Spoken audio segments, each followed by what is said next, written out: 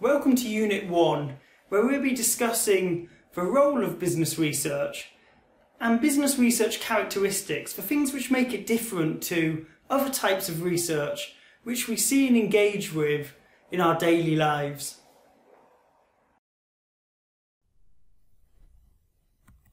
The session objectives are to understand the role of business research and to understand the nature and characteristics of business research.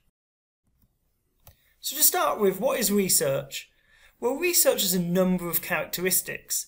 There is normally a clear purpose and objective, and data is collected systematically, and then the data is interpreted systematically. This increases the rigour of the research. Why do we need business research?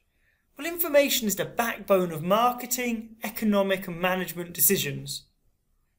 We need information about customers, employees, competitors, and in short the whole environment around us in order to make the best and correct decisions. And decisions should be evidence-based, and business research helps us to make decisions based on evidence. And if the research is systematic, then the evidence should be rigorous. There are numerous characteristics of business research. It is eclectic. It is often applied rather than only theoretical, and it requires access to organisations. And due to access to organisations, it often brings in organisational politics, both in accessing the data and also reporting the data back. And because we're dealing with people within organisations and sensitive organisational data, there are ethical considerations. We need to ensure that no individuals or businesses are damaged or hurt through our business research. So now to look at the eclectic nature of business research. Business and management draws on a wide range of disciplines, for example psychology, economics, sociology and political science. And each of these disciplines have their own traditional research basis.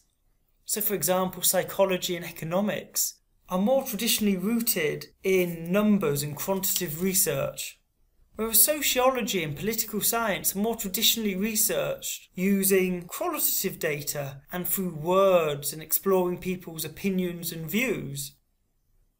And because business and management research might draw on a range of methodologies from different disciplines, it means that there is an eclectic nature to business and management research. Business research also has an applied nature.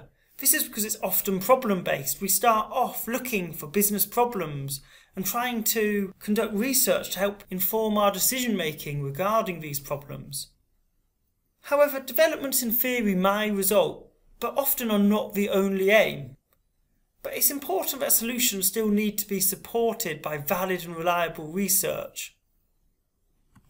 So in conclusion, research should have a purpose and it should be undertaken systematically. Business research can help to support informed decision making, and business and management research straddles a range of disciplines and draws on a range of methods, which gives it an eclectic nature.